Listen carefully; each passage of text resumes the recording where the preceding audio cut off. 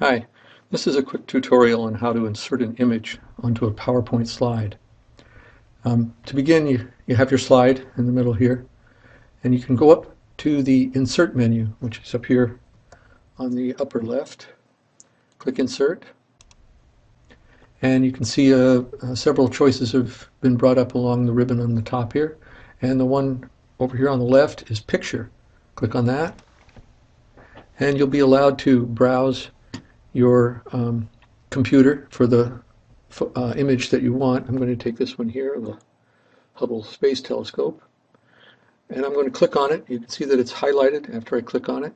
And I'm going to go over here to the bottom right and click Insert.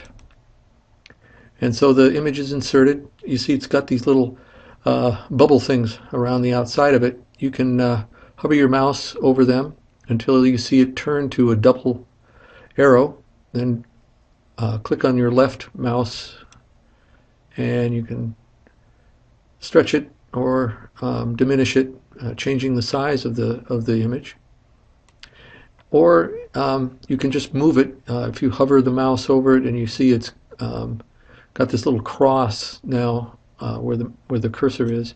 If you click on your left mouse click and drag it, it just drags the photo at the same size. That's how to do it.